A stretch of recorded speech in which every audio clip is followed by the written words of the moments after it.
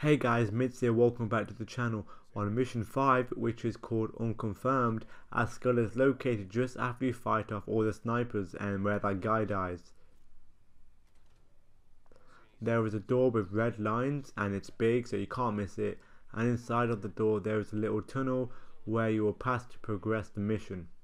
Once you have entered through the door, look on the left and you will see a set of boxes. Now jump on the boxes and do 180 degrees turn and jump onto the platform.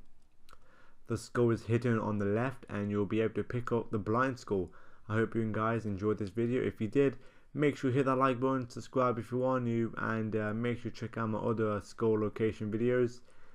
Take care guys, stay safe, and I'll see you on the next video. Peace.